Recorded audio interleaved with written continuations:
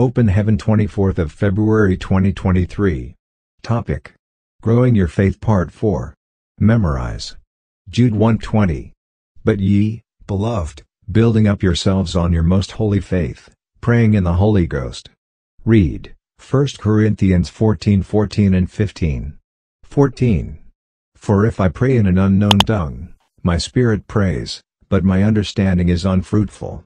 15. What is it then?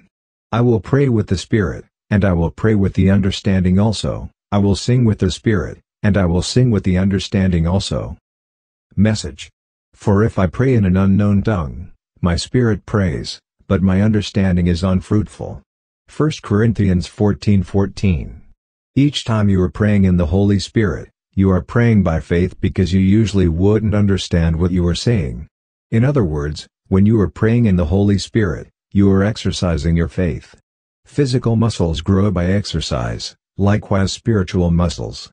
Faith is your spiritual muscle, you grow it by praying in tongues.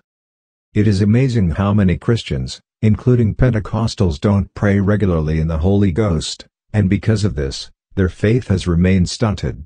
The more you pray in the Holy Spirit, the greater your faith and the brighter your future. If you have not yet experienced the baptism of the Holy Spirit, I pray that you will get it today, in Jesus' name. If you have been baptized and have not been exercising your baptism, you must begin to do so. On the day of Pentecost, when Peter preached a great sermon after he got baptized in the Holy Spirit, the people came to him and said, "Sir, what must we do?" And he laid it out for them as seen in Acts 2:38. Then Peter said unto them, "Repent, and be baptized every one of you in the name of Jesus Christ for the remission of sins, and ye shall receive the gift of the Holy Ghost."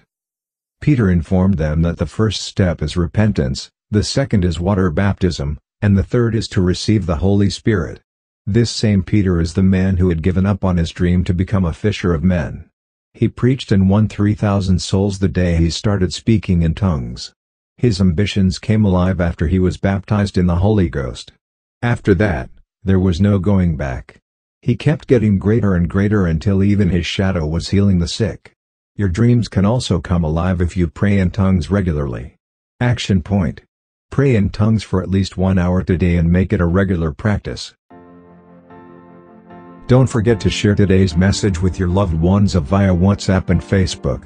Subscribe to this channel and hit the bell icon to get notified of Open Heaven Daily Devotional every morning.